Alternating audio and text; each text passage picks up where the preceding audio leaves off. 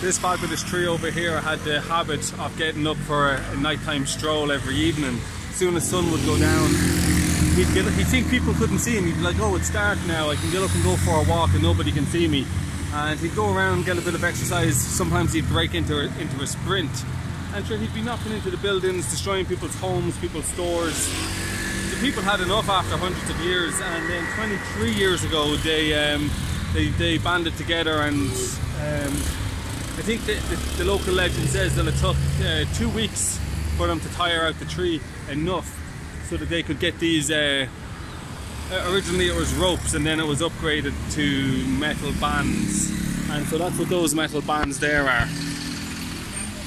This thing here that goes across to there and then down there, that was because that tree used to go for a walk, and the only way to stop it was chaining it down.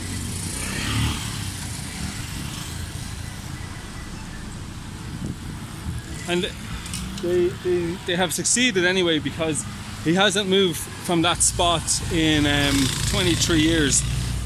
And that just goes to show you, if you don't chain down your trees, they will get up and they will go for a walk, and you don't know if they're going to come back. That's the other thing.